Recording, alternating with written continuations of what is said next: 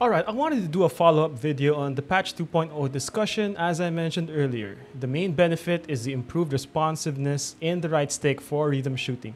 So as you can see right here, I'm letting a lot of these go off very quickly out of catches, which weren't possible before. But there are a bunch of secret additions and changes to NBA 2K25 patch 2.0, like now you are able to do fast fades out of your rhythm shots. That is, moving left or right while holding turbo, hold up on the right stick to execute your fast fades, and then just perform your rhythm shot accordingly by pulling the right stick in the opposite direction and then releasing at your release point. So now you are able, after patch 2.0, to execute fast fades out of rhythm shots instead of going into a go-to shot or a step back jumper. This is a big limiting factor prior to patch 2.0, which limited a lot of your shot creation. The next thing I want to discuss is that the dunk meter, activating the dunk meter, is now a little bit more involved in how you should enter your right stick inputs. So as you can see right here, holding R2, pushing the right stick up and down did not result in a dunk meter input. To fix this, you have to be a little bit more quicker in executing your dunk stick input.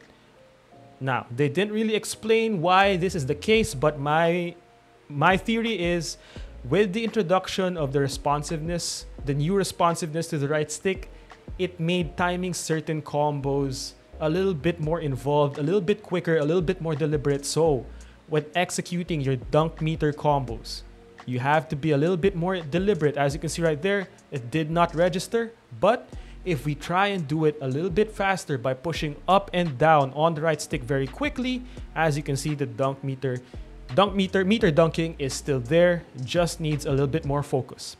Okay, the third, and this ties well into the second point I made on meter dunking and your need for precision on the right stick. This translates to combo moves as well. So combo moves are right stick inputs from right to left or left to right that will give you two different dribble sequences. For example, that hezzy cross with KD, or this between the legs, double between the legs combo. You can also do your aggressive breakdown or aggressive combo move by holding R2, pushing the right stick right to left or left to right. Now, the issue is if you do it slower, you will execute either a combination of signature size-ups or some other right stick combo like a Sham God or a hezzy crossover.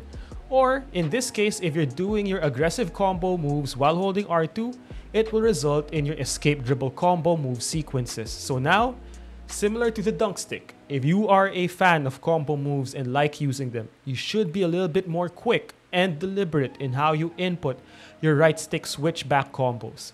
So this is a result of the changes in the responsiveness on the right stick. The way things register, I think you need to be a little bit more quick in order to make sure you're getting the right combination of inputs. So there you have it, a few hidden and important changes due to patch 2.0. That will lead to some confusion.